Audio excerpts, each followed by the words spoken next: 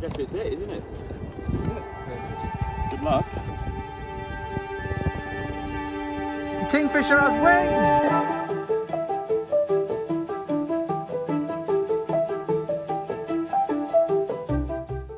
Hello, we're the Mach initiative and we're attempting to build the world's fastest remote-controlled aircraft. Now we're under no illusions that our Kingfisher aircraft is going to be a very difficult aircraft to fly.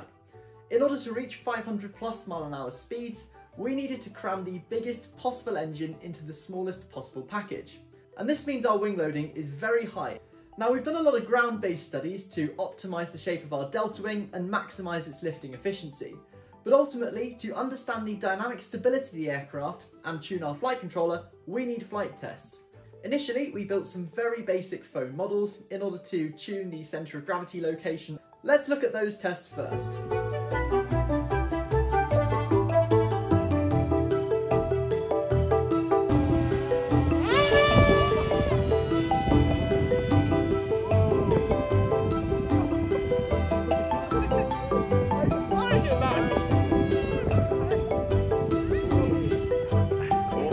Off.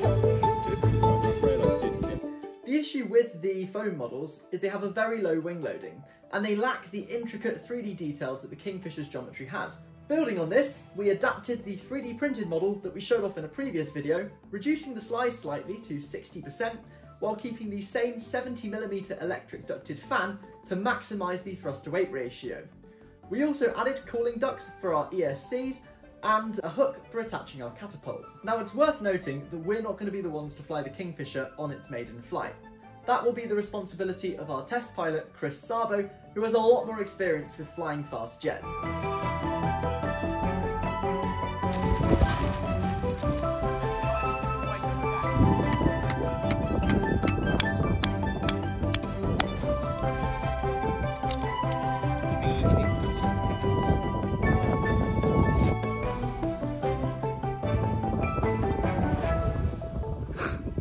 Hi, I'm Chris, I'm going to be the pilot for the Mach initiative. I'm 42 years old, I've been flying since I was 6. I've flown hundreds of different types of aircraft, flying professionally as a test pilot for a certain company. Lots of experience with heavy jets, big jets, up to 150, 200 kilograms, aerobatics, you name it, I'll fly it.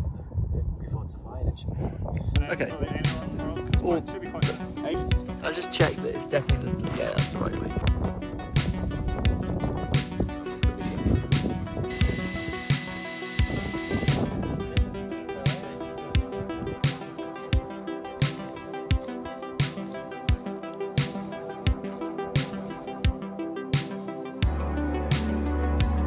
Three, 2, 1, launch!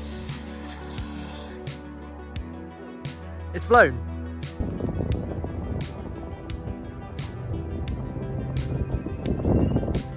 Three, 2, 1, launch!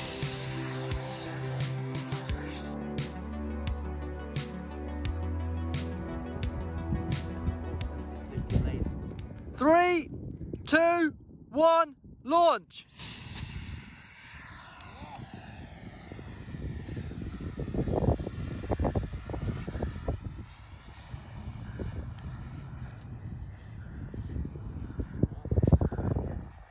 The Kingfisher has wings!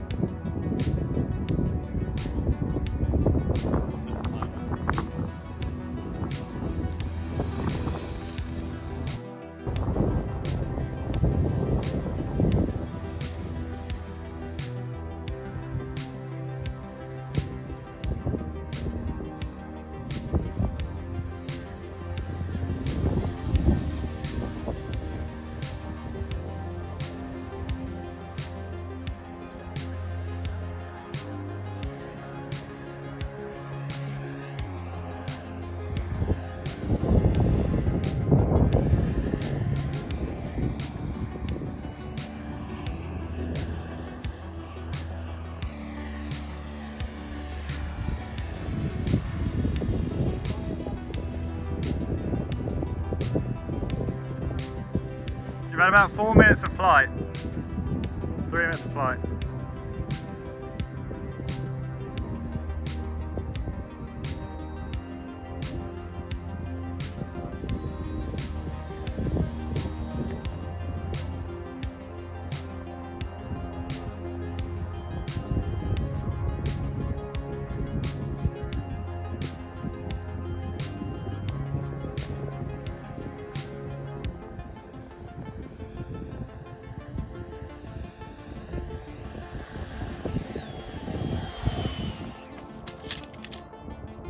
Nice.